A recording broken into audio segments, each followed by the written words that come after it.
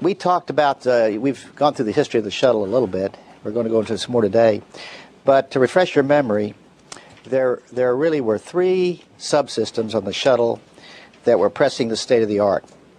One was the thermal protection system, which we talked about, Tom Moser talked about. The other was the avionics system with the computers, the computer synchronized, the four computers synchronized, because as we explained, the shuttle really, the orbiter really needs a computer to fly because it is a fly-by-wire system which is statically unstable. And the other system that was pressing the state of the art was the Space Shuttle main engine. It had a high pressure, high temperature, and high performance. And so you're going to hear about that today. Now, the person that's going to talk to you, many of you, I'm sure, heard the term rocket scientist. But you probably don't really know what that means. Well, today you're going to meet one. You're going to meet a true rocket scientist. J.R. Thompson was responsible for the design, development, test, and operation of the Space Shuttle main engine. During Apollo, J.R. had a very similar function in the design and working on the launch vehicle for the Apollo vehicle. He became director of the Marshall Space Flight Center. Then he was deputy administrator of NASA in Washington. And now he's president of Orbital Sciences. You're in for a real treat, J.R.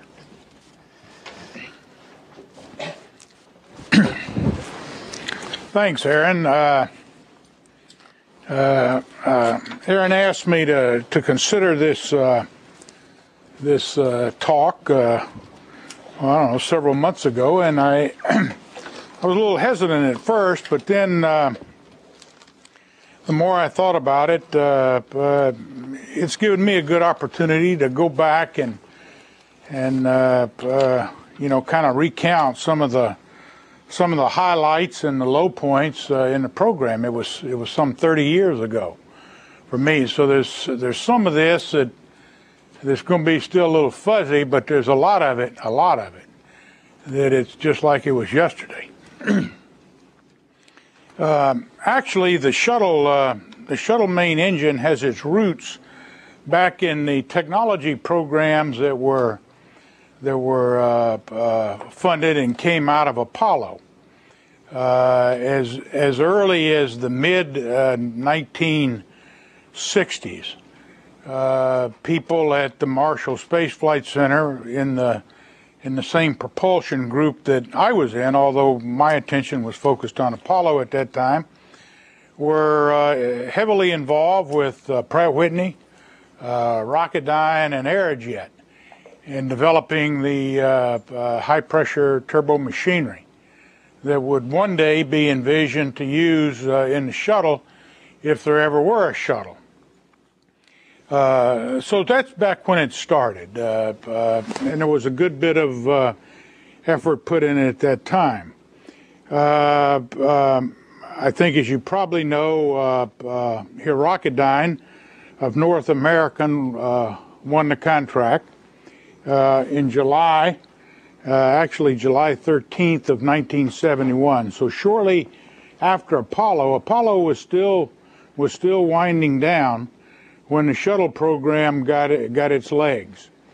And the shuttle main engine was one of the very early awards because, as Aaron indicated, it was early on envisioned that would be the here what we call back then the long tent pole in the program.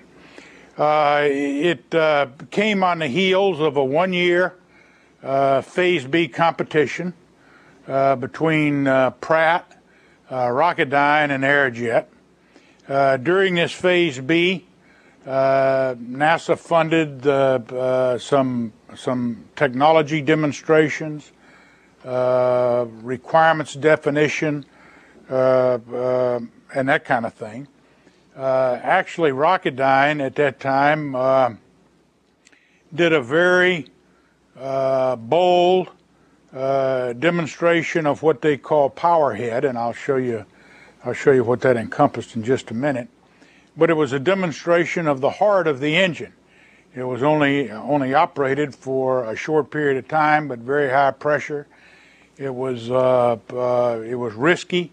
They pulled it off, It was actually driven by a fellow called Paul Castenholz, who was a guy coming out of Apollo that basically solved, or led the team that solved, the combustion instability on the F1 engine. So Paul was a very ambitious fellow, very aggressive, very bold in trying to capture this award for Rocketdyne.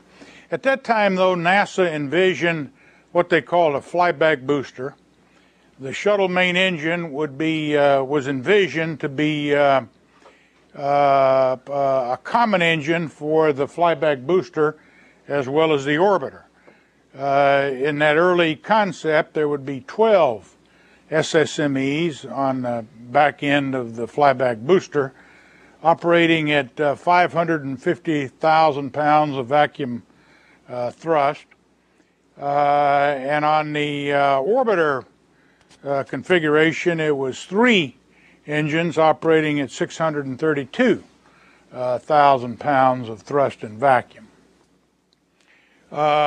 Because of the money that was forecasted at that time and that had been appropriated to date, NASA was always behind the power curve in the early phases of the program, and they never got everything they wanted. And I'm sure that Dale Myers and others that have preceded me have told you the ins and outs of why then NASA scaled back from the flyback booster to the solid rocket motors.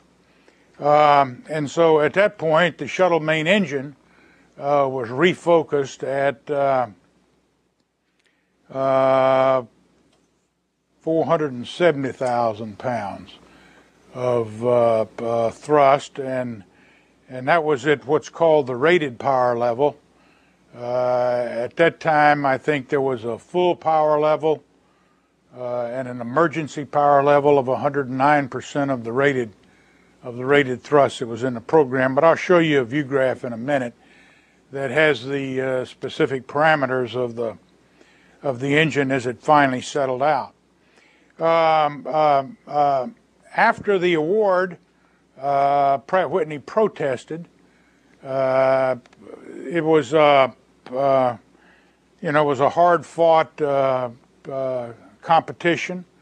NASA had specified that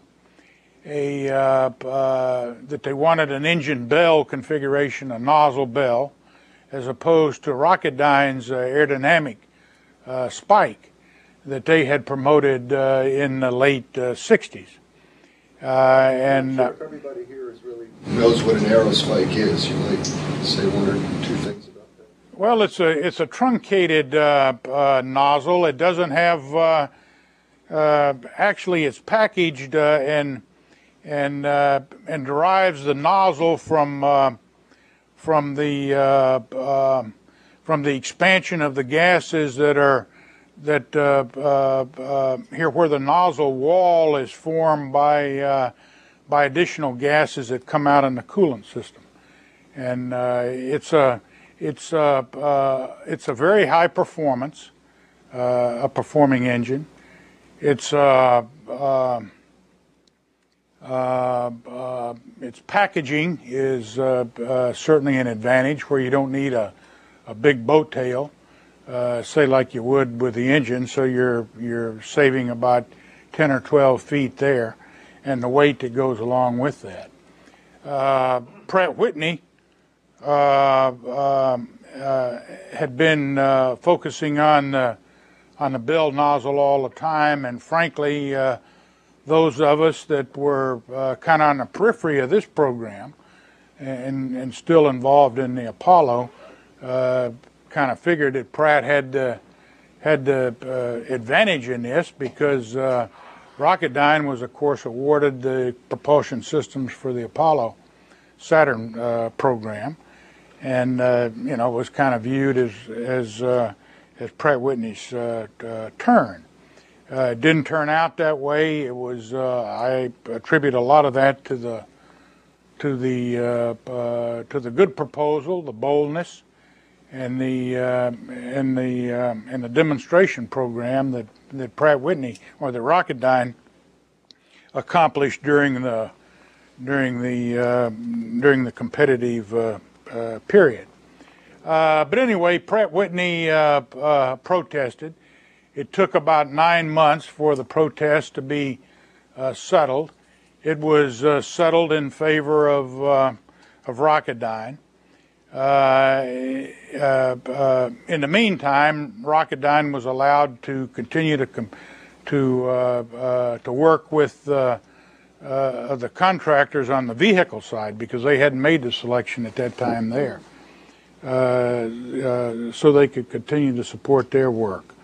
But anyway, in 1972, it was all settled. Contract was awarded, cost plus, and as I recall, it was $200 million for the development, which was called Phase A, and $200 million for the production, which was called Phase B.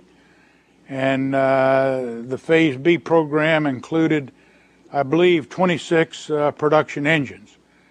I won't comment as to what the costs eventually grew to, but very substantially beyond that.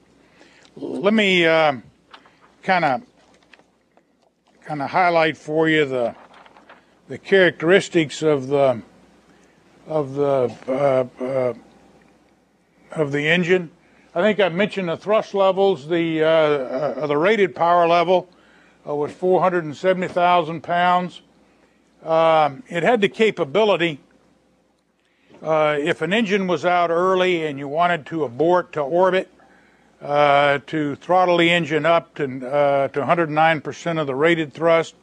That was called full power level. Early on in the program, I think it was termed emergency power level. But at the rated conditions, it accommodated or required a little over 3,000 pounds per square inch chamber pressure in the combustion chamber.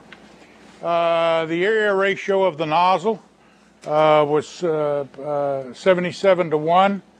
It had a very good specific impulse, about 453, 454. That compares to J2 and in Apollo of about 442, as I recall, somewhere in that range. Weight was about 7,000 pounds.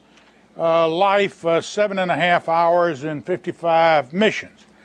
That's quite misleading, though, let me tell you. And I'll comment more on this as we go through. But it was a very it was a tough development program. Took from 72, as I mentioned, through first flight in 1981. I joined the program after Apollo and after Skylab in May of 1974, and it was torture from there until the first flight in April of 81. Early on, it was envisioned that as I mentioned, the SSME would be used for both the flyback booster and the orbiter configuration. It would use basically the same power head.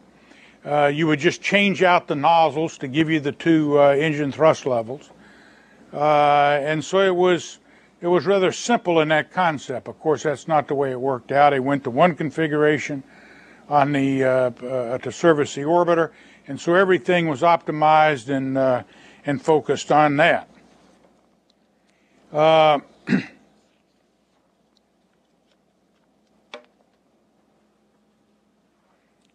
Now let me say a few words about the schematic itself and what the engine looked like in conceptual terms. It had two low pressure pumps, which were required to give the proper inlet pressures to both high pressure pumps to avoid cavitation. It had the two high pressure pumps, It was all fed through a common power head to a thrust chamber assembly and then into the nozzle. Here, starting on the fuel side, the fuel pump increased the pressure to about 300 pounds per square inch, and then that went into the high pressure pump on the fuel side, where the pressure was boosted to a little over 6,000 pounds per square inch. About 80% of the fuel all went to the two pre-burners, the fuel and the oxidizer pre-burner, contrasted to about 12% of the oxidizer. That was to provide a very fuel-rich power system to drive the two turbines, the high-pressure fuel pump turbine and the LOX pump turbine. The turbine temperatures were in the range of 1,750 degrees here, Rankin. The after X. What was the turbine made out of? Almost all of the housing structure on the probably 80% of the engine was Inconel. Very tough steel. Be able to take very high pressures. As I mentioned, the combustion pressure in the chamber was about 3,000 pounds per square inch. At the entry to the pre-burners, the pressure could get up to 8,000 pounds per square inch. So it was a very high pressure system up and down. It was all in series. In other words, there was no, and this was the way they achieved the high efficiency. All of the propellant came through the low pressure system, the high pressure system, into the pre-burners, through the cooling circuits, all in the hot gas manifold, all in the main chamber.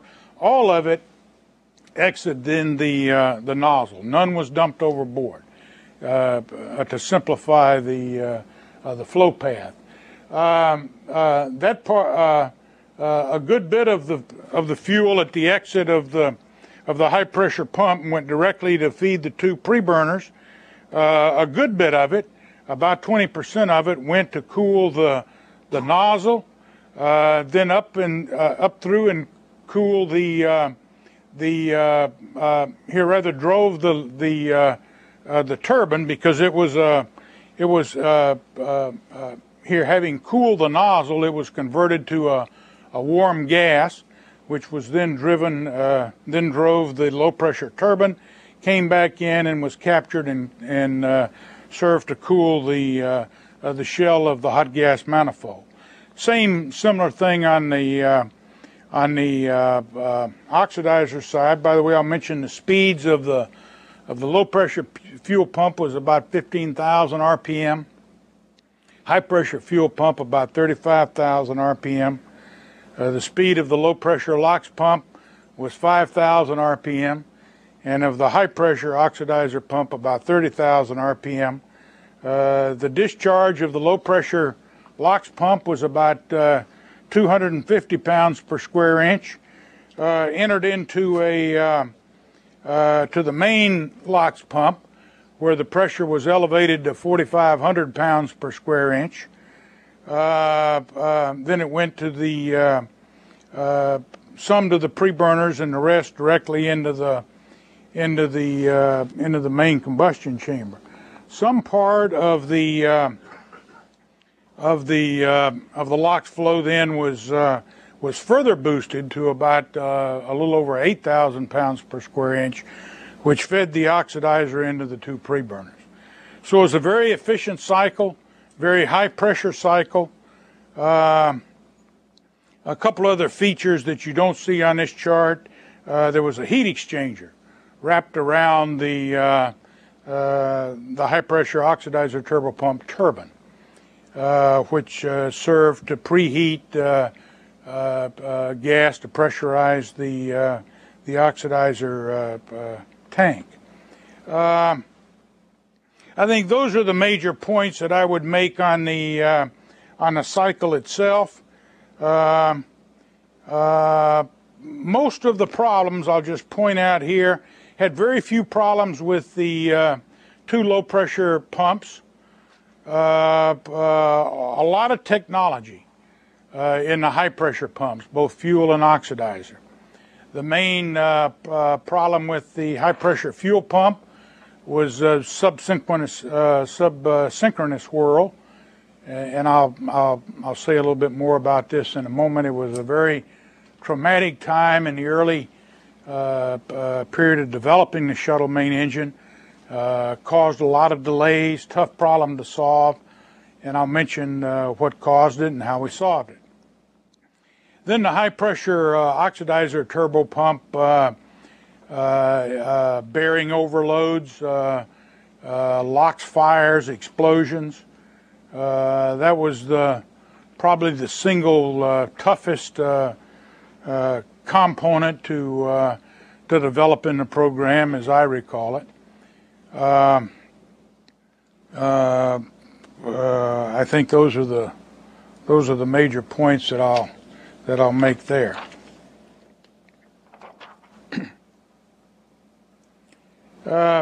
Early on, it was planned because they had such a head start in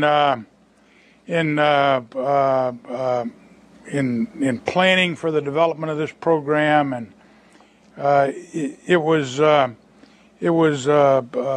planned to be done in a very methodical way, and they had a very elaborate. When I say they, I'm talking about the people at Marshall with the people at Rocketdyne, a very elaborate system of design verification systems, where you couldn't progress to the next stage until you had passed certain testing on a valve or on a low pressure pump. And all this was envisioned to be done up at Santa Susana, which is here right out a short distance from Canoga Park up in the mountains, on some test facilities that both NASA and Rocketdyne owned up at that time, and that they were carried over from the carried over and upgraded from the Apollo program to be done on the component facilities up there. But because of the high pressures involved, it became a very expensive undertaking, a lot of money, too much time, huge facilities, valves that were probably as big as that sidewall over here, to be able to handle these high pressures, to assist in the development of this high pressure turbo machinery. So I think it became pretty clear pretty early in the program that very methodical way of developing the engine, and that is, let's, before we go to an engine system test, let's develop it at the component level. So we eliminate those problems. Although theoretically sounded very good, it just didn't work. The facilities were not available in time to do that, and the money was going to be exorbitant. Kind of a side story. There was a contractor, Bovie Crail, as I recall, was the name of the contractor out in Los Angeles. And early in the program, when they were having contract discussions, and Bovie Crail was laid, and Rocketdyne, at the insistence of NASA, was withholding money until they made certain progress, and so this fellow who was the president of Rocketdyne, Bill Brennan, I was spending a lot of time out there, and he invited me to sit in this meeting that he was going to have with the head of Bovie Crail, I guess he thought maybe it would impress him that somebody from NASA was watching this thing. And anyway, so I joined him. I think it was a Saturday morning, and both Bill and I had on suits and coat and ties, and this contractor from a head guy from Bovey Creel, he came in with some white bucks. He had on some yellow pants and a pink shirt, and he plopped down on Bill's sofa there, and before Bill could open his mouth, he said, "All I want is my blankety blank money." And so it was a short discussion. He was there to collect his money, and Brennan couldn't pay him because of some of the restrictions that NASA had. So it was a messy deal trying to get those facilities built, and it became clear that we were going to have to develop the components in parallel with the engine tests. It was the biggest systems engineering challenge that I think we had in the shuttle program. Certainly there were a lot of challenges in major systems, integrating the shuttle engine into the orbiter, for example. But down at the engine level, the systems engineering, to develop those components, the 2 low-pressure pumps, the 2 high-pressure pumps, the pre-burners, the hot gas manifold, the main injector, all the control valves, and then we also had on the engine, which I didn't show on the schematic, a computer, redundant computers that were cross-strapped, so that the input or the output could be cross-strapped and be very tolerant to failure. So we went to what we called an Integrated Subsystem Test Bed, ISTB. That became the bobtail engine of the program. Bobtail, it was a 35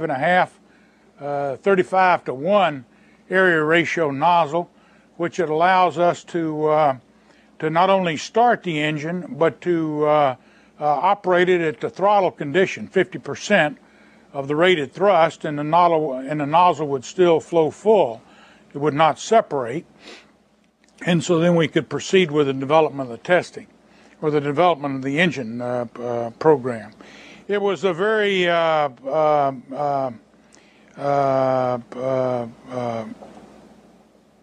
was an efficient way to go about the program, so we didn't stall. It was tough because we had to solve the engine problems in parallel with the component problems all at the same time. And sometimes it was hard to tell which was the problem. We started our first test in May of 1975. The people, that's me there on the left, and Norm Rule, who replaced Paul Castenholz, and there in the center, and Dom Sanchini, who I view to this day as the strength of the shuttle program, who, or rather the main engine, who eventually replaced Norm.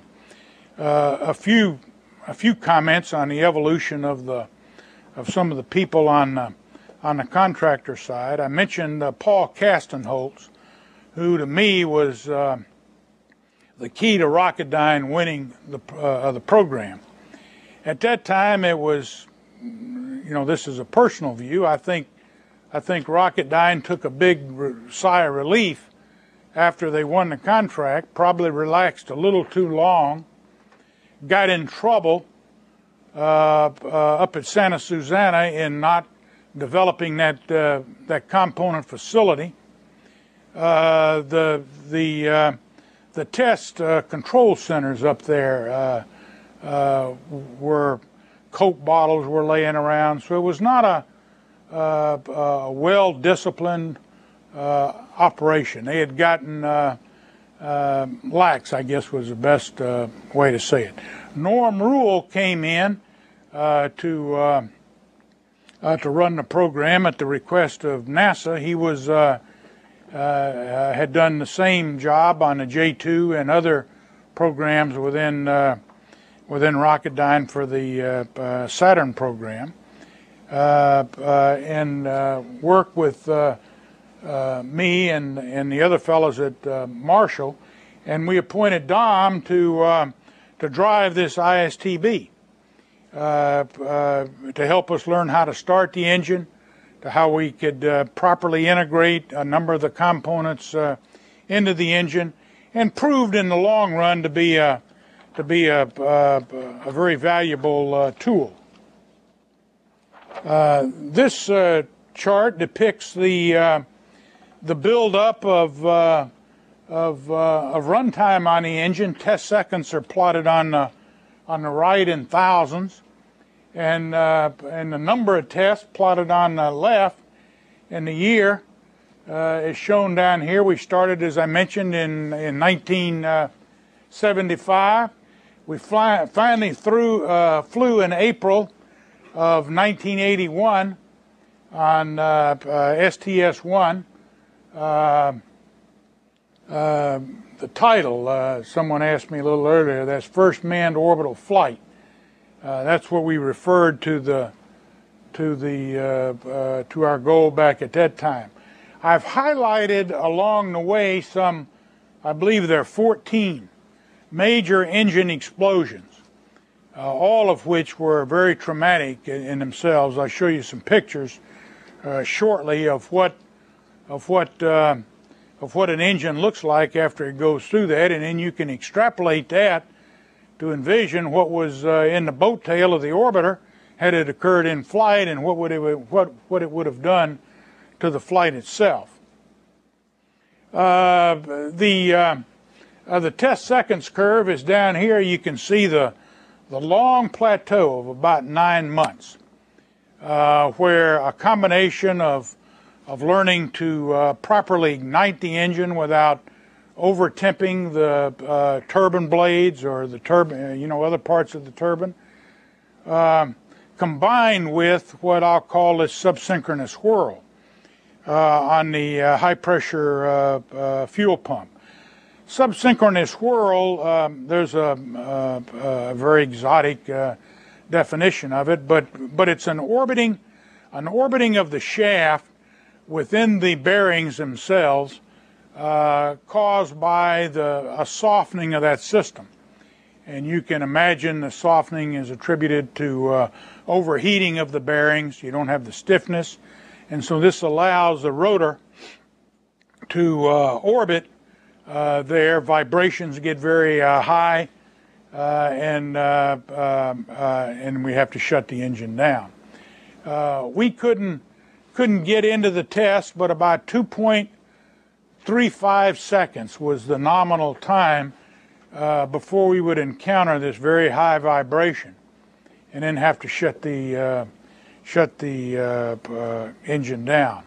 And then after that, the engine and the turbo machinery was located down at Mississippi, where we were doing the testing. You'd have to,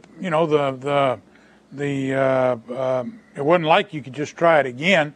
You had to bring it all back, replace the bearings, try to figure out what the problem was, put in some kind of a fix. We went through a number of fixes trying to stiffen the system so we could be able to tolerate and drive through. Our thought at that time was that if we could ever get through this period, then we would be all right. But as it turned out, how did the subsynchronous whirl manifest itself in the engine? Pardon? What did the subsynchronous whirl manifest as a favorable?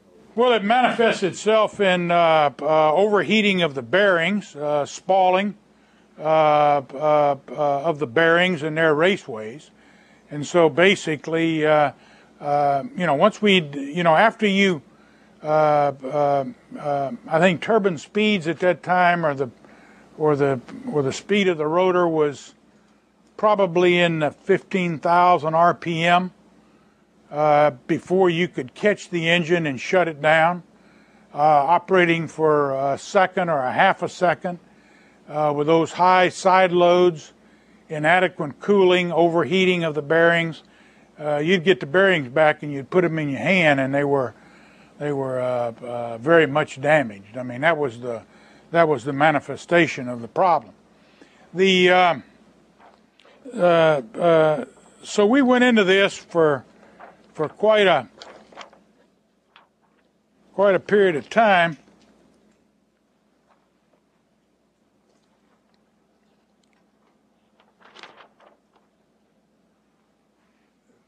I think what I wanted to capture was the picture over here. Ignore this. This is more dramatic. I'll come back to that later. But this is the high pressure fuel turbo pump. The subsynchronous whirl and the overheating of the bearings occurred on the turbine side. The coolant path is probably going to be hard for you to see, but you come through some labyrinth seals here, go down this passage, up through the center of the shaft, and in through some provisions that were made to cool the bearings on a turbine end. We brought in a lot of external consultants, had a lot of cooperation from people across the country. But after 9 months, it was one of the internal guys at Rocketdyne, Joe Stanglin, who and some of the people in his turbo machinery group that came up with the idea that there was a vortex that was occurring in this cavity on a turbine end, and what we had to do was to kill that vortex, and then allow the coolant to go through. And so he put a little, what he called a paddle, which is this part you see right here. It's about the size of a dime, that was screwed in to the rotor at that point. And first test that after we included the paddle right off the block, where the engine had been stalled at and couldn't get beyond about 2.35 seconds, went right up to the minimum power level, which is the power level we had set and planned all of the tests to accelerate to that level, if it could, if we could make it. And so it was a very dramatic solution, fixed, and allowed the program to move on and see what was behind the next, the next hurdle we were going to run into. So this problem number one was just being able to understand and accommodate the start sequence. You had to start the engine fuel rich. Any excessive oxidizer would give you a cutoff because of all the sensors that we had. The second problem, and the one that caused us the most time that I've mentioned, is the high pressure fuel turbo pump subsynchronous whirl. And then problem number three, which are duplicated here several times, is the LOX pump explosions. They could be triggered by loss of a turbine blade on the turbine end, which would unbalance the rotor, overload the bearings, and then cause a LOX-rich fire, which very quickly consumed the whole engine. There were numerous, four are highlighted there. We had some other problems. I've noted a fuel preburner burn through, just a structural burn through of the fuel preburner. Yes. How did you eventually solve that? Because the last failure you had was also the liquid oxygen pump explosion. So. Well, I'm not sure I can differentiate between the LOX pump explosions, but the late in the program, probably at that time, we had been having for a long time problems with the turbine blades, very limited life. Cracks would grow. At that time, we didn't really understand how long we could run them before we had to replace them. So we went to dampers on the turbine blades. And this occurred fairly late in the program that eventually solved the vibration of the blades within the turbine wheel stack and allowed us to proceed.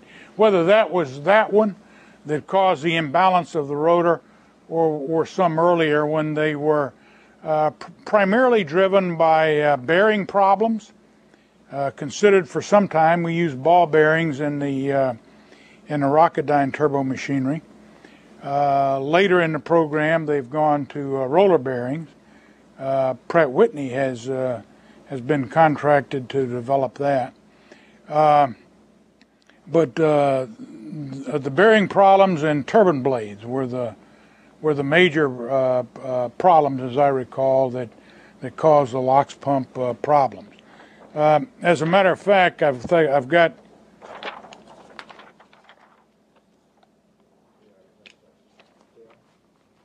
Yes.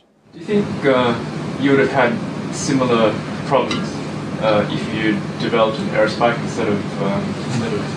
No, the turbo machinery was going to have to be basically the same, and so no, I think the problems would.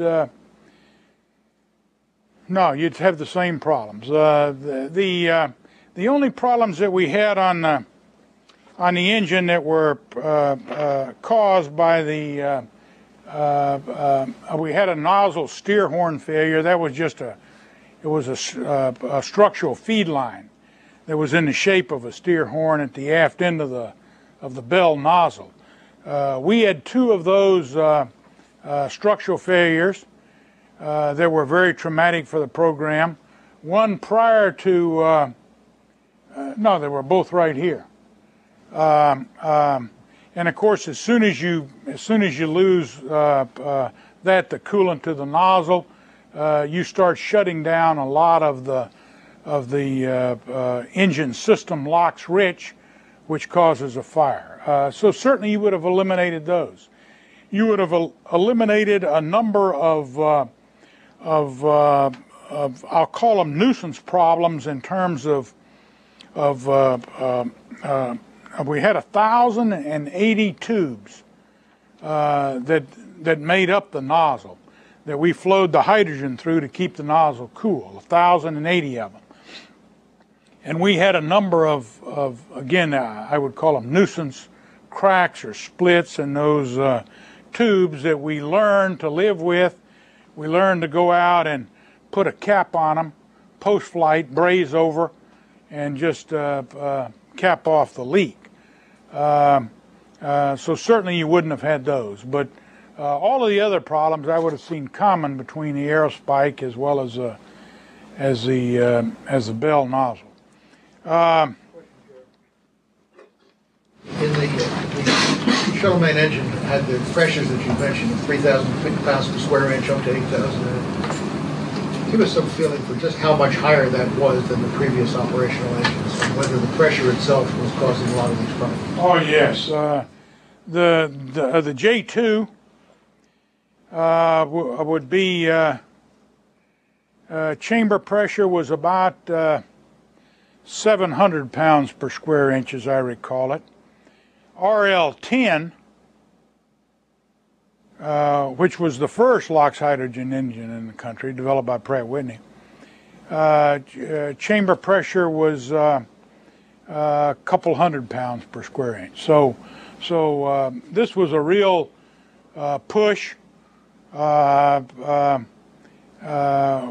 it worth it? As you look back on the engine, you've now taken to orbit over 300 of these engines in 100 flights, 3 at a time. You've had one shut down because of a sensor, a safety sensor that failed, that shut one engine down in flight and we were far enough along in the flight so that we aborted to orbit. On the other two, burned a little longer and went to orbit. But it was a very costly program. On some reflection, I'm not sure that driving the it was almost viewed in the late '60s as that's the challenge, not the shuttle engine, but the technology. I mean, let's really drive the technology, make it very efficient, very high pressure. Aaron and I were talking a little earlier. That's the engine people. Had the orbiter flown 100 times, you'd have and had several major failures. People would have expected the shuttle engine, I think, to have been the cause. That's not the way it turned out, and I'll comment on at least a contributor in just a minute. But just first on the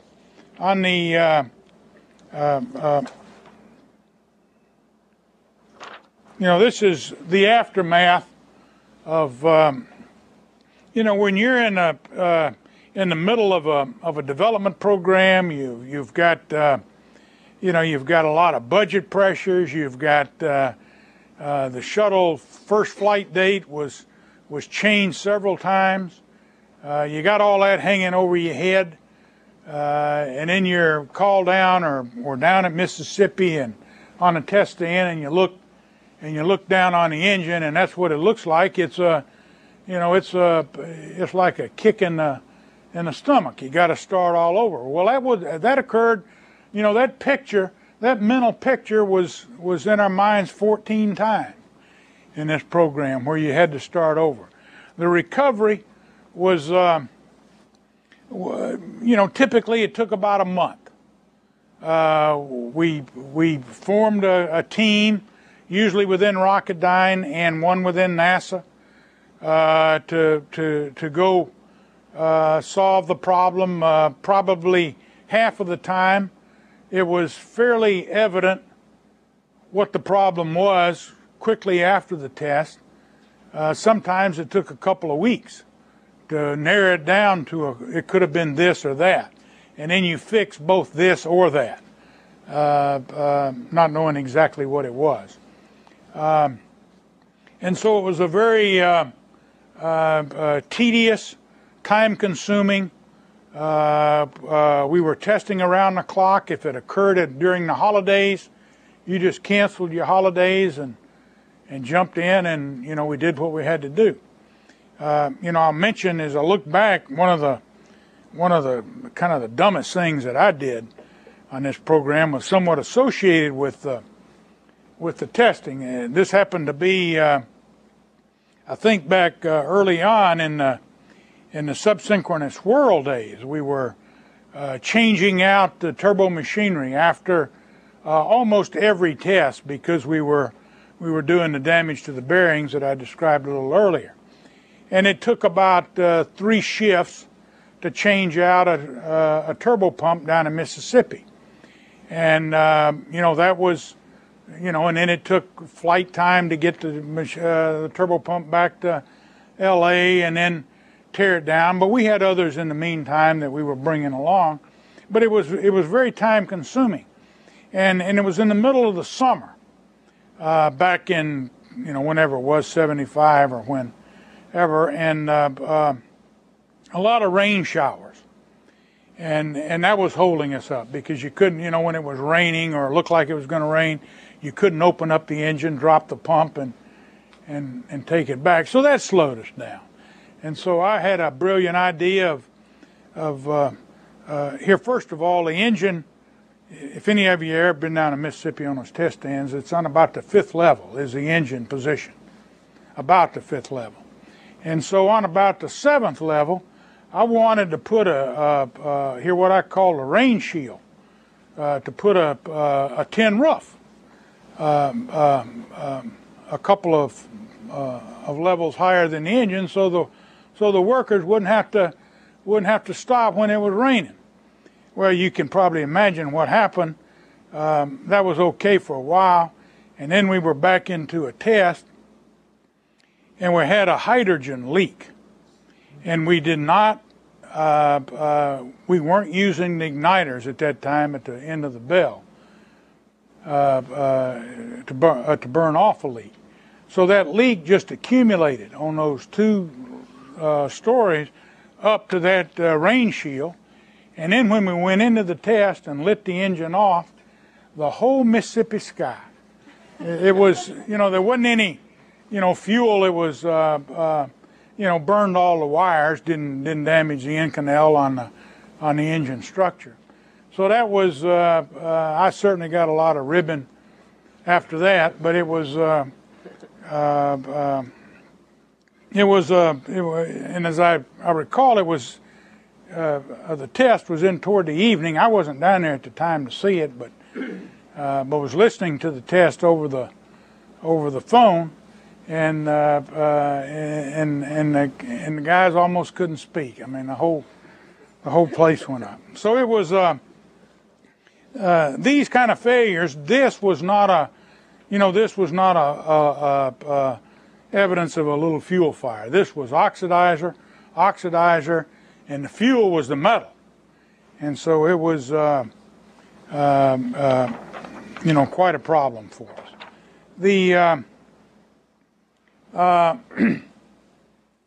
I might mention at this time that just this last summer, I attended a little event there in Huntsville, where the Rocketdyne team came down, and now the engine program had just passed its millionth test second mark, and so you can see for STS-1 the total test seconds were about 110,000. A little over half of that, 65,000, almost 70,000, at the rated conditions, the conditions you flew it at, and so it's gone up by about a factor of 10 in the meantime.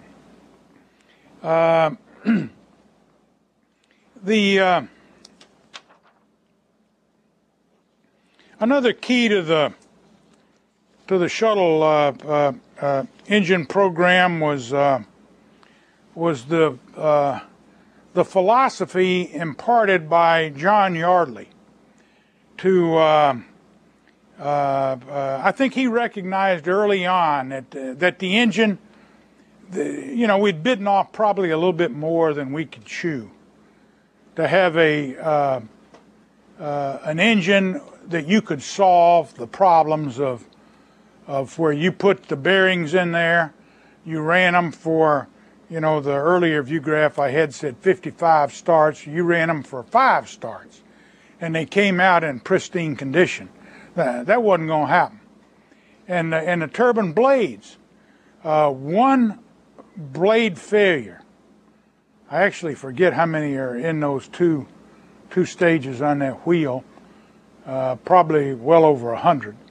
But one would offset or offload the balance on that rotor, so then you would overload the bearings going at the high speed of the 35,000 RPMs and would fail it. So the turbine blades were you just could not tolerate a failure. But in evidence after testing, where you can tear the blades down and destack them and look at them under a microscope, you could see cracks, fatigue cracks. And so all of us, I think, but John provided the leadership, recognized this fact, and if the requirement were going to be that you wouldn't fly with turbine blade cracks, we weren't going to fly. And so he encouraged us in that instance, in bearings, and probably other areas to test a failure, drive it to failure, know where the cliff was, and then back off a sufficient amount, and then conduct your certification with cracked blades, with spall bearings, so that it was clear to everybody that it was clear to the people that were running the program, that were that then had to, and others that had to fly. That the problem was understood. We thought reasonably well understood, and it was tested to accommodate that condition. And so there was a philosophy that was ingrained in the shuttle, and probably not enough in some of the other areas. The shuttle engine program was a little bit blessed with this fear of failure. It's the toughest technical problem, so we got the most money. I mean, there's it's not all a downside. So we got the money to provide the test depth that provided the insight to the shuttle managers that could make the call as to when we were ready to go. The squeaky wheel gets oil.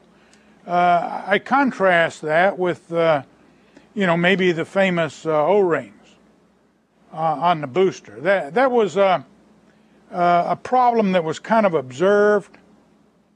A few tests were run, but not enough to, not to failure.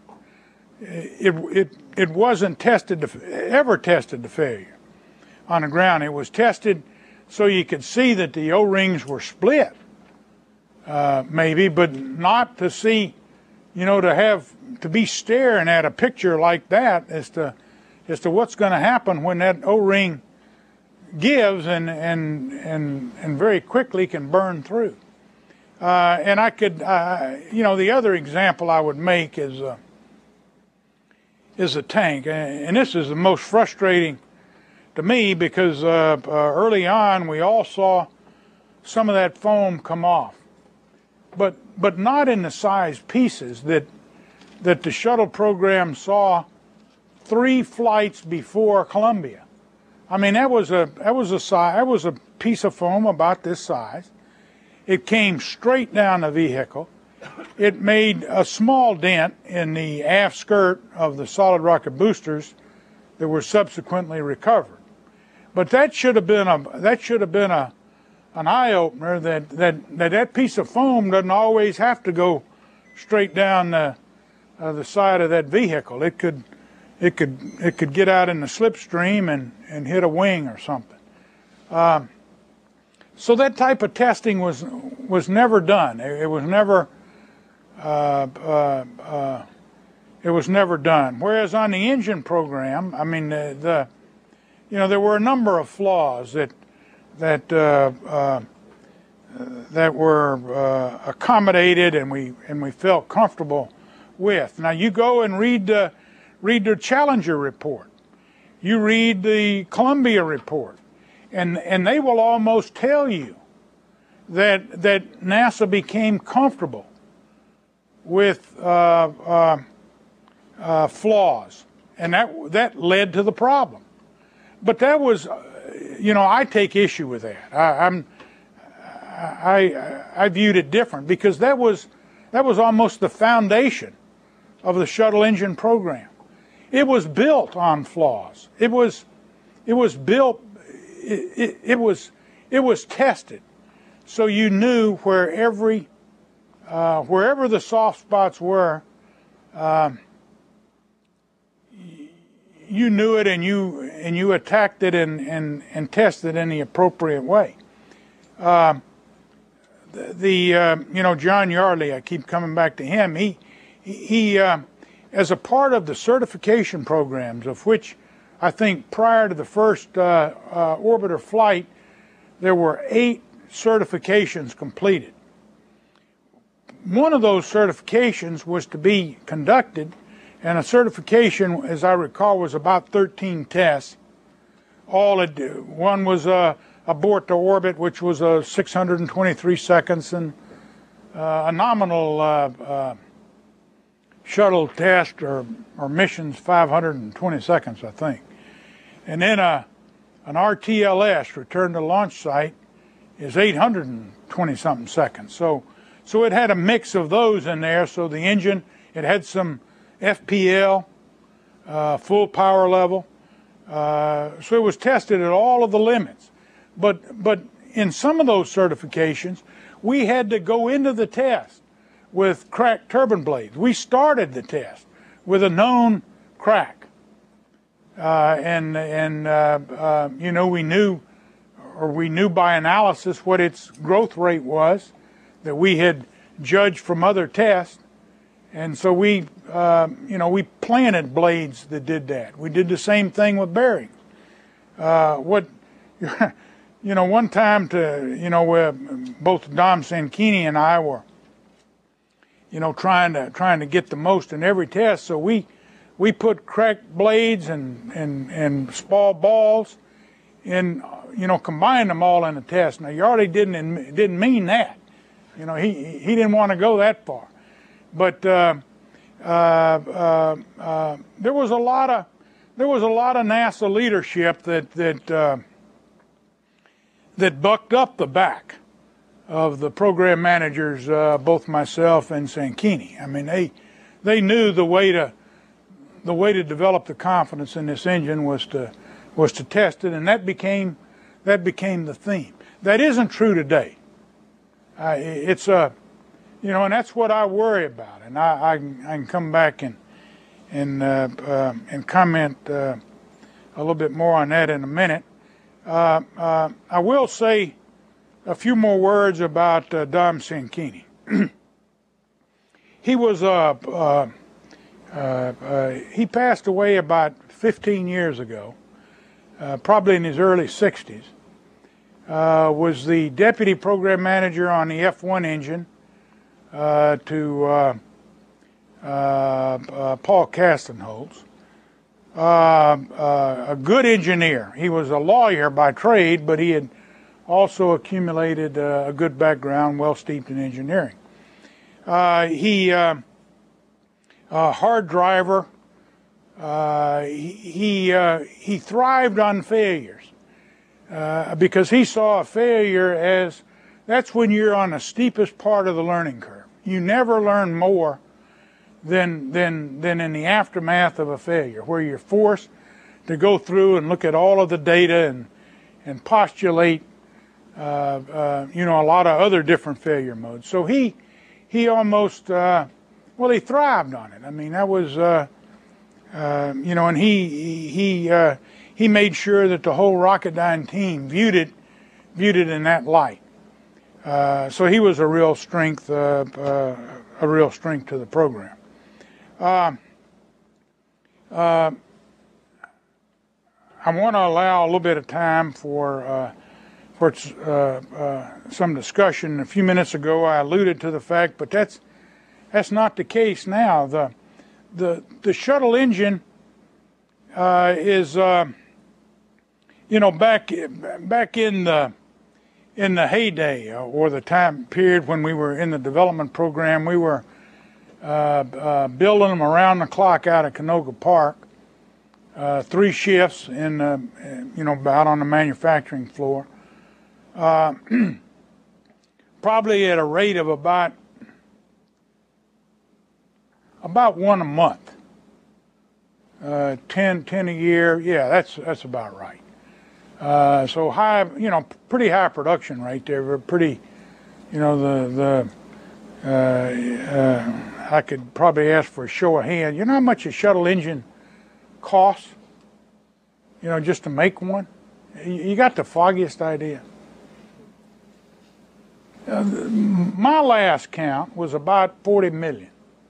I imagine in today's money, it's probably closer to 60. 60 million a copy. But today, they build about 3/4 of an engine a year.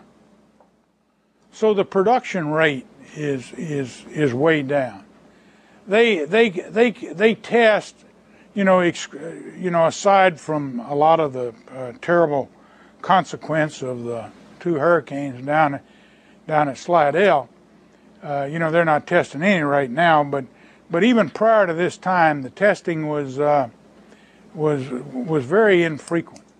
That's to save money, to You know, you don't get that much out of it, and that's the Achilles heel, I view, of the shuttle program.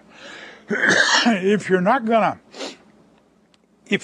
do it right, whether you can't afford to do it right, or you have other ambitions, you want to do something else in the space program or within NASA, you probably ought to stop it, because it's gonna be the next failure if you don't treat it right.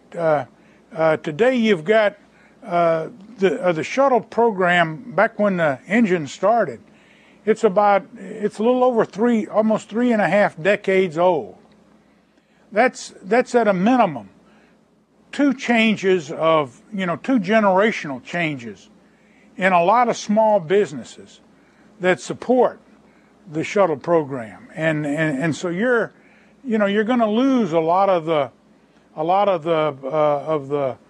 knowledge when you have the turnover of these generational changes, and little things. I'll tell you the other.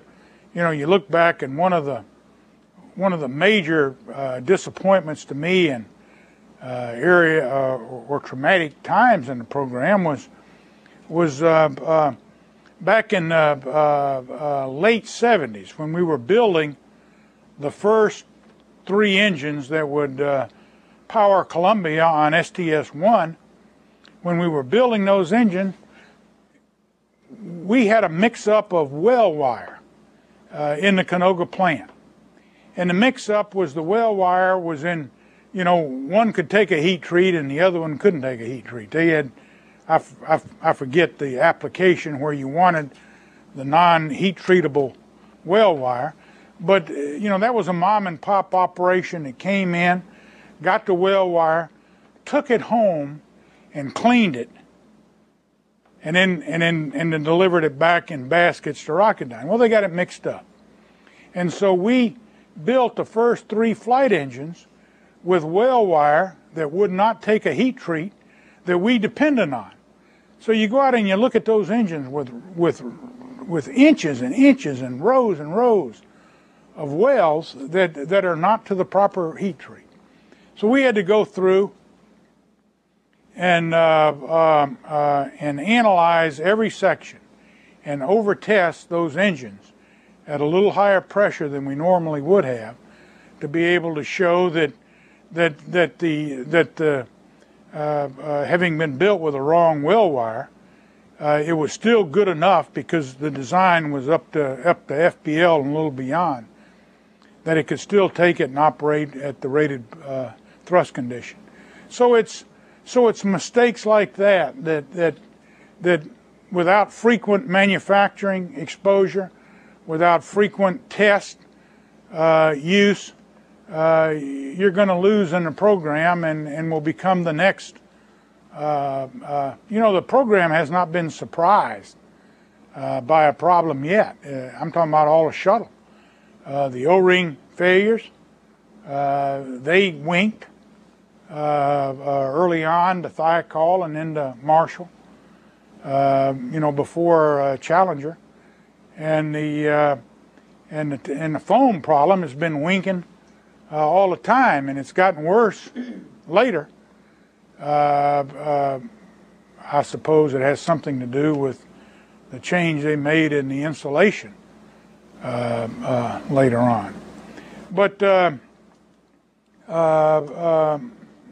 you know and you read, it's at the agency's at a very critical time today. They've got to make some decisions in terms of where their priorities are and what they want to try to do, and they don't want to spend money on the shuttle because they seem to be committed to replacing it. And if that's what you're going to do, that's what you got to do. But over the next, between now and 2010, if that's the year they choose to retire the shuttle, they're not going to be motivated to test. And so that's going to, the program is going to be in more risk over the next 4 years than it was in the first 4 years because of that reason. You don't know where the ledges are, where the cliffs are, and testing once a month or once every 2 months is just not going to do it. JR, you said something that I really never recognized. You said that there could have been a point in time in the program where you could have gone back and reduced the pressure levels and that type of thing, made the engine a little simpler to certify. What would have been the amount of, what effect would that have had? Well, an easy way to do it, we looked at probably several years before the first flight. We'd seen enough at that time to know that even with the philosophy that we had adopted, we were on fairly shaky ground. I would never have guessed that the shuttle would have flown over 100 times and never had a failure of the shuttle main engine or some problem. I'd have never guessed that, having looked at what I looked at. So we were starting to think, and an easy way to do it is open up the throat on the main combustion chamber. If you open up the throat, you relax the pressures up and down the turbine system, the pre-burners, the pump requirements, and you wouldn't have to open it up much. You'd lose a little specific impulse, you'd gain a little in thrust, and so you'd get some offset there. May want to adjust the mixture ratio overall you operate at. Instead of 6.0, maybe 6.2. So you could have done it with a modest performance hit. You're not going to get it for free, but you could have relaxed the pressures throughout that whole system by a change in one component. And we were contemplating that, and the monies never came. It was a configuration change. It would, there's a lot of the, what don't you know about that change is what would bother some people. So I don't want to oversell it as simple, but it was conceptually it was a simple change. So that would be one. I think looking back, and knowing the capability of the shuttle, and to be honest, being somewhat troubled, quite a bit troubled, by what I hear and read about NASA wanting to retire it, although I understand their reason. Some view it as a flawed design. I don't view it as a flawed design. I think you need to relook at how you operate it. I hadn't been particularly pleased with the operation of the shuttle. Watching all this foam fall off and not even raising your hand. But then after all that occurred, nobody stopped and stripped all that foam off and maybe replaced it with cork that's heavier, that's got some tensile strength that you can anchor it on there with glue or whatever you want to do, and it's going to cost you some performance. So NASA's been biased too much, and they certainly started this in the shuttle main engine, in the direction of performance, where if you back off a little bit, the system will be a lot better, a lot more robust, serve you a lot better over the long haul, and maybe you don't push too much in some of these directions that have got us in trouble. Do you think that we had a fictitious requirement of all the performance we were trying to achieve with the shuttle?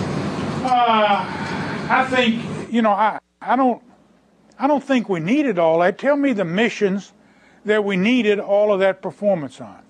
You don't, it's not there. You could have, you'd have to reset the manifest in some cases. Well,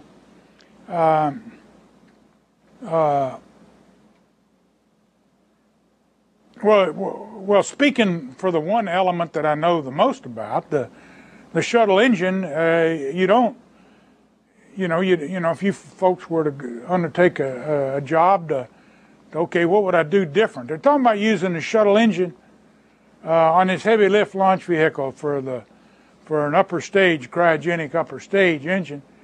I'd open that throat up, look hard at that. Rocketdyne knows how to do that. They've done it.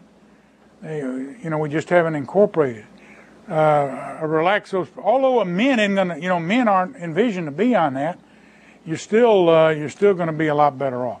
I tell you a problem that you're going to have with the vacuum start or at upper stage start is that start sequence. This start sequence is very, very sensitive, and you're probably going to have to go to Tullahoma to get in some kind of a vacuum system to demonstrate that. That's going to be expensive in itself. But yes, I would, Aaron. I think probably across the board we set the bar higher than we really needed to, and it cost us in money, and it's also cost us in margin that we don't have that we wish we had.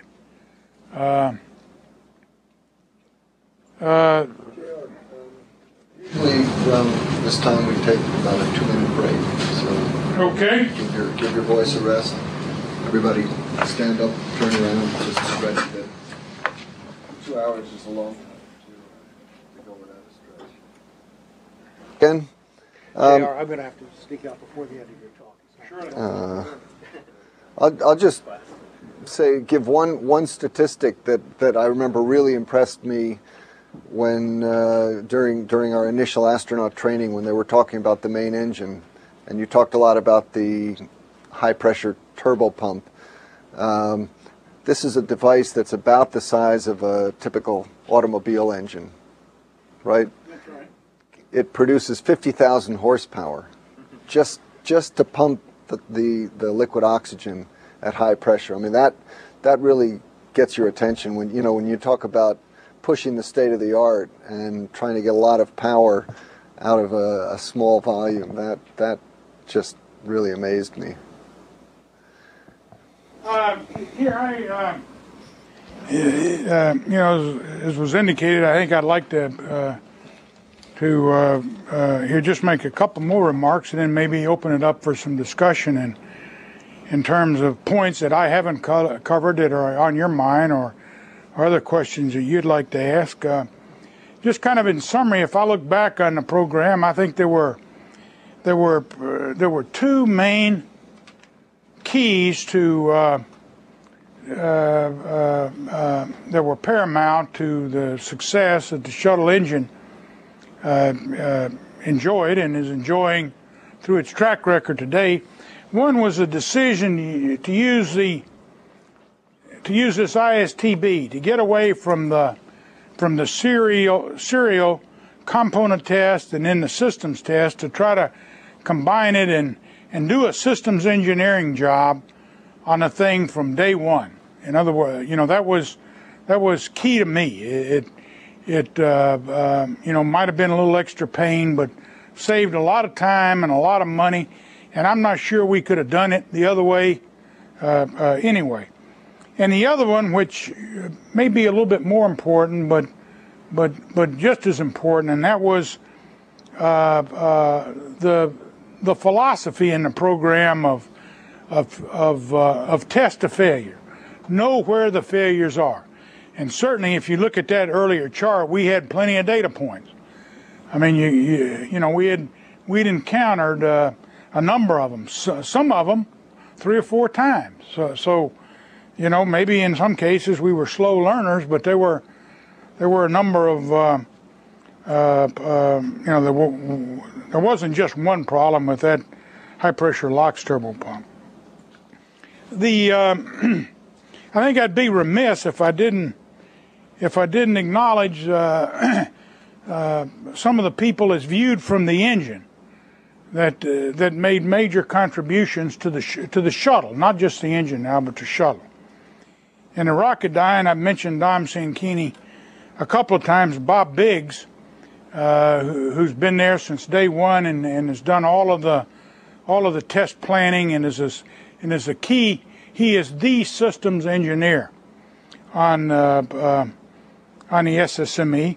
Byron Wood, who is now the president at Rocketdyne. Joe Stanglin, who was in charge of turbo machinery, who designed this little paddle and solved this vortex problem that uncoupled us from this terrible time that we here we're at a standstill. Matt Eck, who was in charge of turbo machinery at Rocketdyne before he passed on several years ago. And then within NASA, I mentioned John Yardley. He was, who is now passed on as well. He was, I don't think there would be a shuttle without John's leadership. Bob Thompson, who you might get an opportunity to hear a little bit later. I think he was a driving force in the shuttle. Bob Lindstrom, who was my boss for some time. Chris Kraft, who I understand you'll hear or have heard. Certainly Aaron. We had to interface with the orbiter, and he had an equal challenge. Arnie Aldridge, who I've always thought a lot of, as well as Dick Coors. And then I'll mention Bill Lucas, who was the director at Marshall, and George Hardy, both of whom got caught up in a later controversy on Challenger. Not necessarily fair, but that's life. I mean, they were both superb engineers and meant a lot. And then also Gene Covert from MIT, who was the how shall I say this?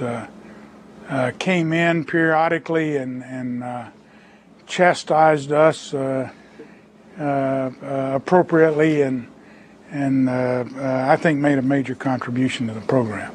The information of the students. At the time, Gene was also head of the aeroastro department here at MIT and running back and forth. Yeah, John Yardley had asked, I'm not sure who triggered bringing Gene in, but I know John was a key driver in that.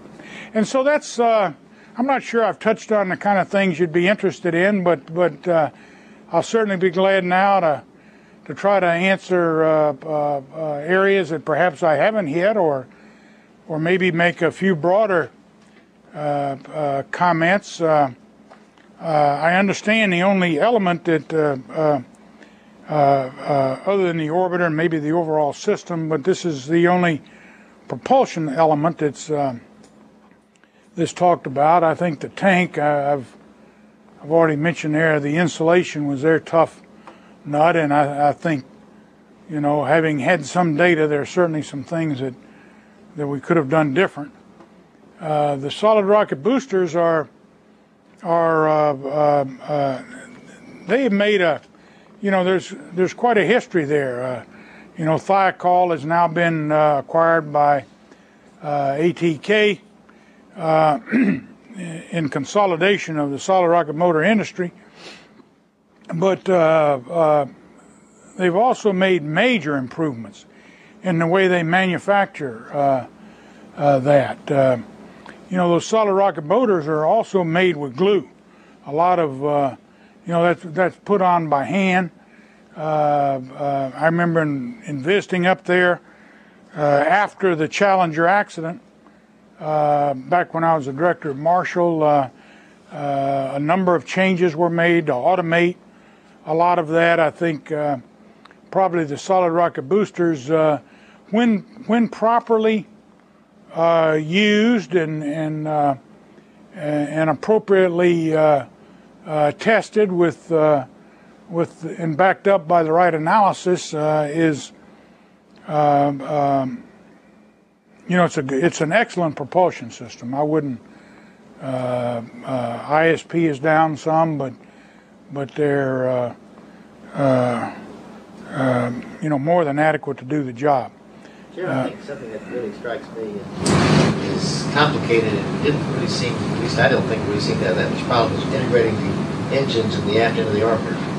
That was a complicated system, but it did go pretty well. Was it the main propulsion test article that did that, or what allowed us to? Well, yes, it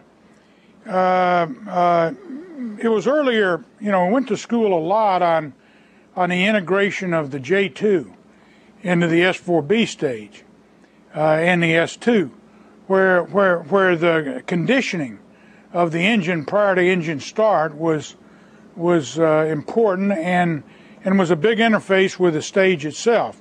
And certainly that was true with the boat tail of the orbiter. And the main propulsion test article, which Aaron mentioned, was I guess we had a dozen flight tests down there, somewhere between a half dozen and a dozen.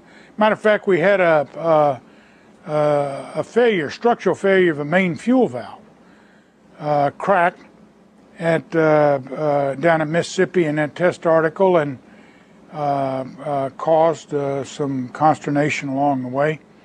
But the integration, as Aaron mentioned, went quite well. I don't think in flight we've ever had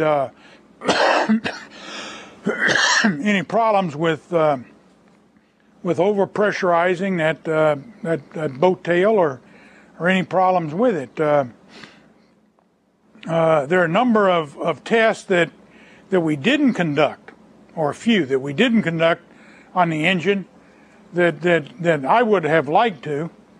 A, for curiosity, and then B, to fill a square so we knew exactly what would happen if we ever got in that condition. That was with a LOX depletion.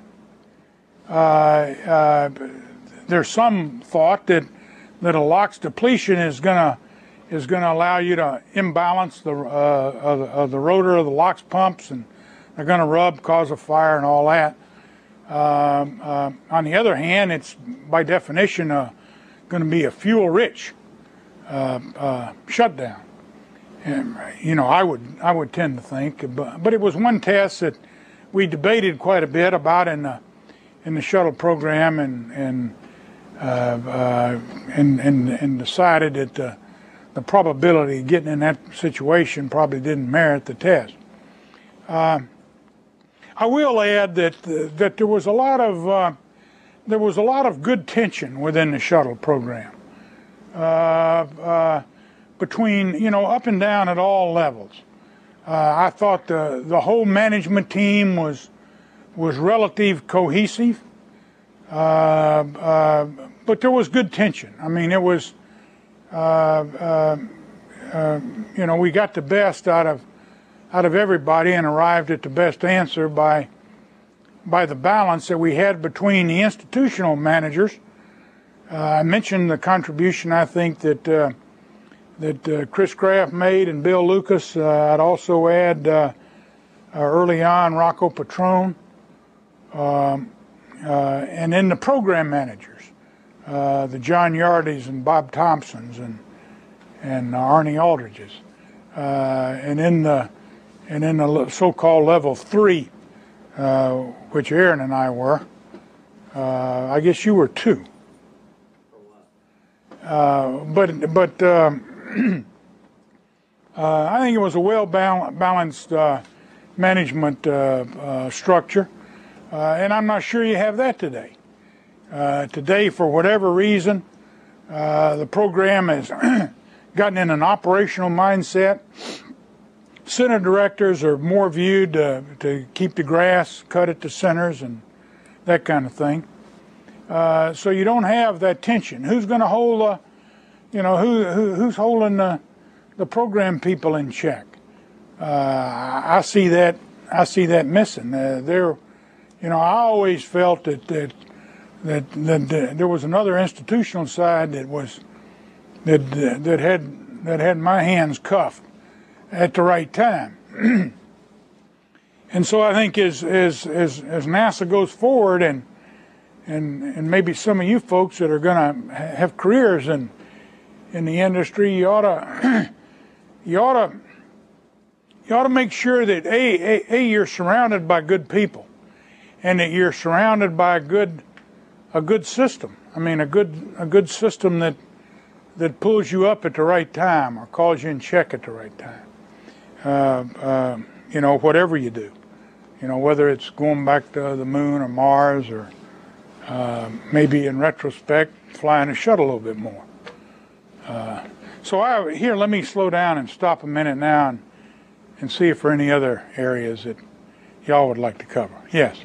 We've talked in the past a lot about the slow kind of turnaround on the shuttle, and part of that has been attributed to having to remove the engines, and I'm not sure if it's overhauling them, but basically, taking them partly apart and looking at it and examining them. I was wondering if that was part of the original plan, or what kind of changed the efficiency of that turnaround time. What caused it to change and slow down in the original plan? Well, the original plan, was for 55 missions on an engine, but that was, that just didn't materialize at all once we saw what we had. I don't know what today's life on a set of bearings are, but it's a handful of missions. So you've got to tear down both of the high pressure pumps and replace the bearing. Same on turbine blades. You want to replace that stack after a few missions that are defined in the current certification program. It's certainly less than a half a dozen. And yes, that has built in the time, but you could overcome that by just dropping the whole engine and replacing it with another one, and doing it all in parallel. There were a lot of people on this program that I never envisioned you needed. I think NASA did the right thing by turning it over to a contractor or a team of contractors, but they stayed too much involved. So it was all done by a committee. I mean, I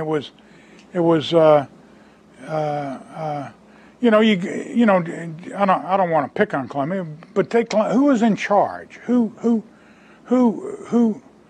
felt they were really responsible for that accident? I couldn't see it, and I followed I could offer my opinion, but I didn't sense that the program had somebody in charge. Yeah, there was another one. Yes. I was wondering if you could talk about any examples that you know where specific technologies that came out of the shuttle main engines have either been used or avoided in newer launch vehicles today. No, I think a lot of the materials will certainly be carried forward. Coatings, seal technology. That's probably one of the areas in the shuttle, in the turbo machinery, that I didn't talk about enough. It was the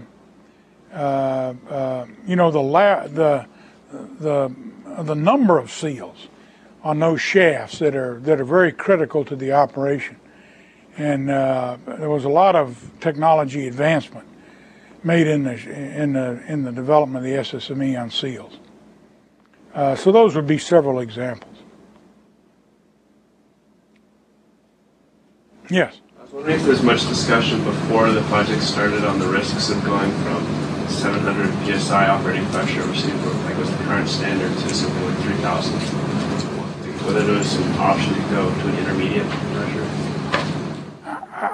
I'm sure there probably was. Again, I came in the program about a year after it started, so I was on the periphery of some of the early stuff. But I think the risk at that time more focused on NASA, particularly at Marshall. I think they wanted a liquid booster.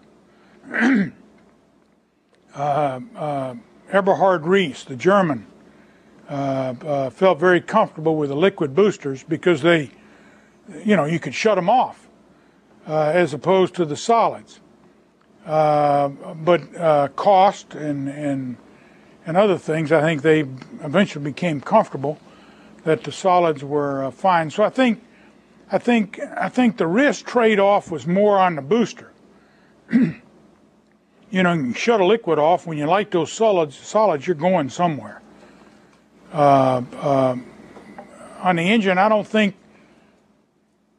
I know they knew it was going to be harder. I'm not sure they appreciated the how hard it actually got to end up with those 8,000 psi pressures at the head of the preburners, and what that did to the rest of the system, and what it did to materials, and what it did to crack growth rates, and everything from then on.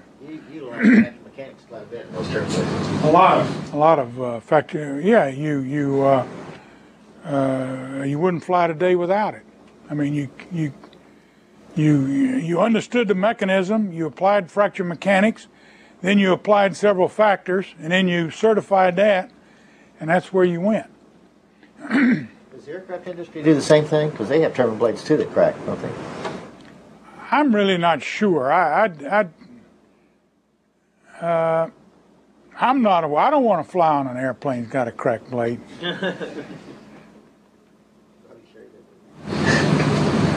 JR, you talked about the lack of testing nowadays compared to at the beginning of the program. To what extent does the fact that, after every flight they take the engines out and they bore scope them, they look at that, does that to some extent constitute continual testing? No, I don't think.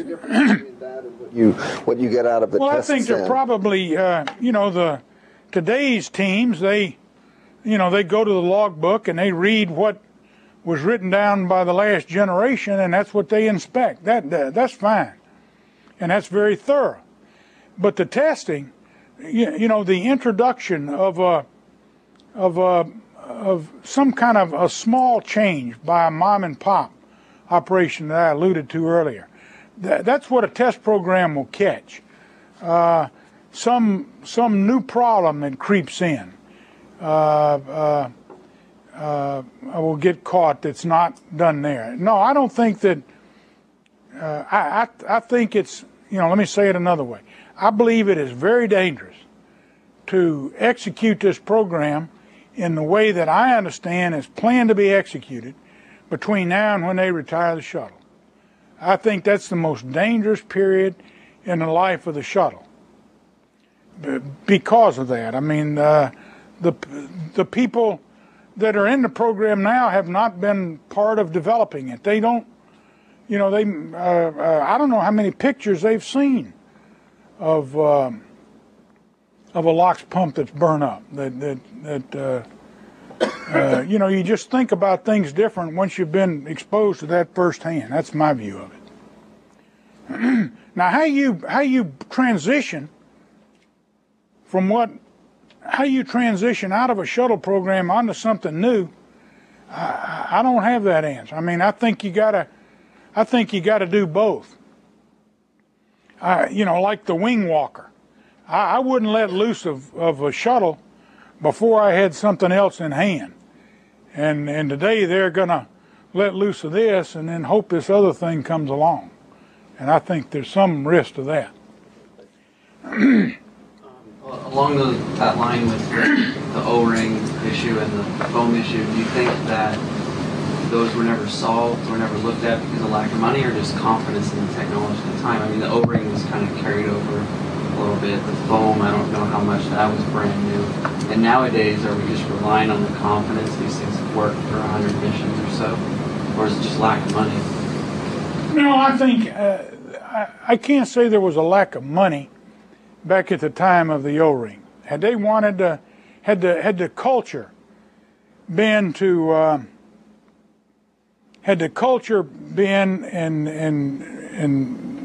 and if they were inquisitive enough to pursue it, I think they could have gotten the money to do it.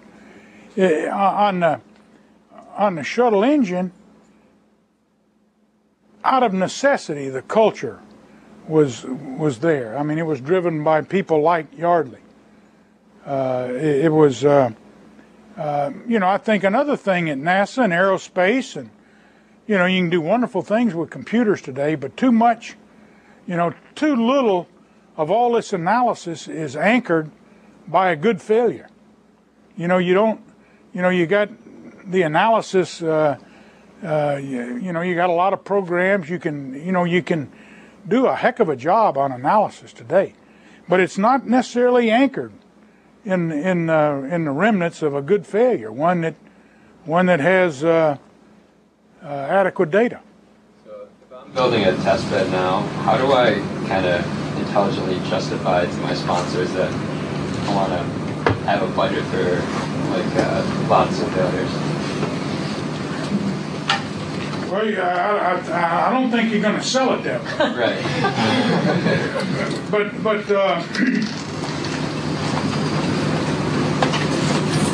well, let me,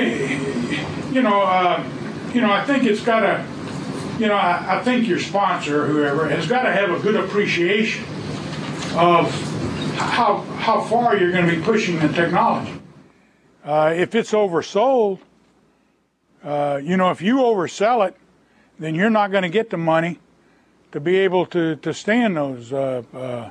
If you push too hard in that direction, your sponsor's probably going to get disinterested. So that's going to be a fine line, but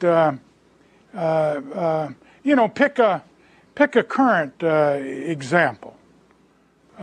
Pick what I, at least as I understand it, NASA's trying to do with the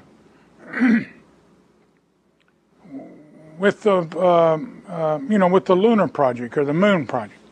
I for one think that their yardstick is going to be tough. They're going to, Apollo didn't have any failures. Why are you going to have any failures? So I think they're going to have to be very careful how they sell that program. Just because they're using or will use shuttle-derived elements, an external tank, maybe a 5 or an additional segment to the solid motors, the SSME. That's not going to be a freebie. I've already told you I would do some things to the shuttle main engine in building a different program. The tank, I would go to a they're not going to keep the foam from coming off on the configuration that they have, and I also wouldn't assume that, well, I don't have a problem now because I don't have an orbiter on the side of it. The foam ain't supposed to come off. So I'd degrade the insulation and put on something that would stay, as an example. Yes? How much of the original engine, like the current engine right now, is it exactly the same as the original one, or what has changed?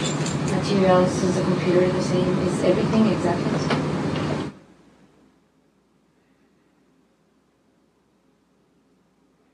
I think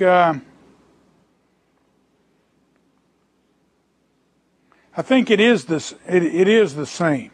I'm sure there are, through engineering change proposals or fairly low-level change traffic, some things have been upgraded. But it's Inconel is still the basic material of the housing. The turbine blades are still MAR-M 246, which is a high-strength copper, I think. So that's the same thing. They still use ball bearings when they fly, and I don't know the change point on this, but Pratt Whitney makes the high pressure turbo pumps now. They use roller bearings, and that would be a big change. The two high pressure pumps that have now been incorporated in the shuttle engine. But other areas, those were upgraded, weren't they? The turbo pump, the high pressure turbo pump. Yeah, I at some point a couple years ago, I think they were incorporated and brought in. So those would be big part number changes. But a lot of other areas of the engine, I think it's the same, and I think it's that's one of the reasons that they feel they don't need to test much. They've got all that, and so we'll have to see how the next 4 or 5 years play out. Anything else? What about, since they're talking about using a lot of these with the next generation vehicle, and they won't be reusable. So what can be done? I mean, what's the way to go about kind of derating the shuttle? Not, you talked about opening the throat, but all the other things that make the engine reusable and presumably make it more expensive. Will it really be the same engine when they get finished? I mean, what has to be done? What? I don't know. I mean, some may may argue and suppose that because the requirement for a reusable engine isn't there, will eliminate some of the things. I don't know what they'd be, but I would, having paid all that development, I'm not I would be more inclined to really minimize the change for change's sake and do some things like open up the throat. I mentioned that as an example that would reduce the operating pressures, and I think give them more margin across the board. On the tank, I'd go to an insulation system that's going to be a little less efficient. You're going to have more boil off, weigh a lot more, but something that doesn't give you other problems. Jared, let me ask a question that was asked of me and I couldn't answer it early. Did we ever look at putting the insulation internal to the external tank rather than outside? I'm not aware that it was looked at, or somebody along the way I suspect could have.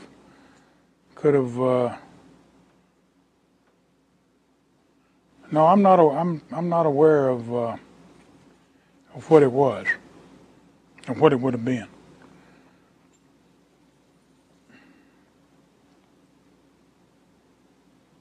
Anything else?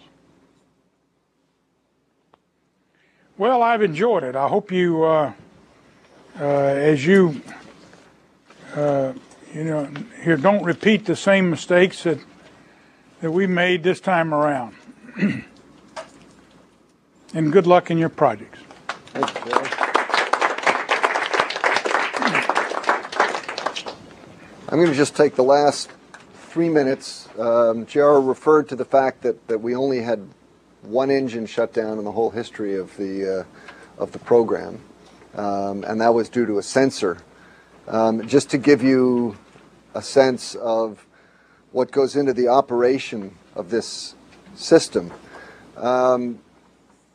it was always recognized that you have sensors looking at the temperatures, and the idea is that if anything starts to go wrong with the engine, you want to shut it down now before the thing blows up, because we can lose one engine and have an intact abort, but if the engine blows up and takes the whole boat tail with it, you're not going to get back. So generally you fly with there's a little switch in the cockpit which enables the ability of the sensors to shut down the engines, and you fly with that on.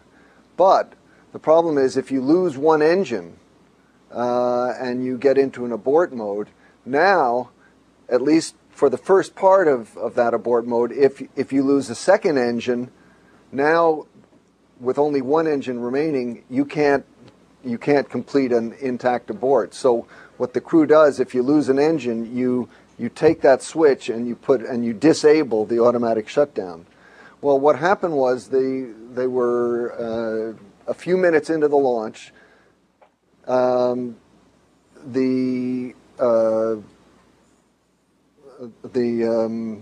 sensor started to go off scale. The engine was shut down, but they were far enough into the launch that they can actually do an abort to orbit. They took the engine switch to disable, normal procedure. When they got a little further along, so that they were in what they would be able, a little further on, I forget the exact details, but they took the switch back to enable. But the main engine flight controller on the ground noticed that the sensor in one of the other engines was also starting to go off scale, and if that was allowed, it would basically take down a second engine. That would have put them in a single engine, what we would have called an intact transatlantic abort, but by that time they were too far to land in the normal abort site, and they would have ended up landing somewhere in Africa, I think, in the dark. I mean, it would have been a really bad situation. And so the flight controller was sharp enough to tell the flight director, we've got another bad sensor, tell the crew to take the switch to inhibit. Luckily, the flight director had his background was in the propulsion system. He knew exactly what the flight controller was talking about. They called it up to the crew, they took it, and so the second engine did not shut down, and in fact they made it into orbit and they managed to complete the mission. But these are decisions which have to be made in split seconds. In fact, the flight controller who made that call was given a special award from NASA, and you really have to know these systems inside out, and that's of course why we have so many simulations where they run those sorts of failure cases, so that people are able to make these decisions very quickly in real time, and that basically saved the shuttle and the crew from potentially a really, really bad situation. Yeah. Is the orbit burn done by the main engines? No, they're done by the OMS. Now, once the main engines shut down, they are, you've dropped the tank, so you don't have any more propellant. And we have had, there have been a few, I think 4 engine shutdowns on the pad. You start the engines about 6 seconds before T0. That gives them enough time to come up to full operating performance so that you can check out that they're okay. It also gives remember we talked about the twang because of the asymmetric thrust, gives you enough time for the orbiter to tilt forward and then come back. And then when you're vertical, that's when you fire the engines. I've got some pictures of this. At one class, I'll show you some slow motion pictures of the launch. You can see all that. We've had 4 pad shutdowns. Of those, 2 were due to real problems with the engine and 2 were due to instrumentation problems. So, it's always a problem of how much instrumentation do you put in, how much do you trust it, and I know Aaron's made the point on several occasions of if you put an abort system in for the crew, is that going to be triggered automatically or does it have to be manual? You certainly don't want to get shot off the end of a good working rocket just because your sensors have told you that something wrong is happening. So there's a lot of interesting engineering decisions to be made with that. Okay, end of class. We'll see you on Thursday. And thanks again to JR.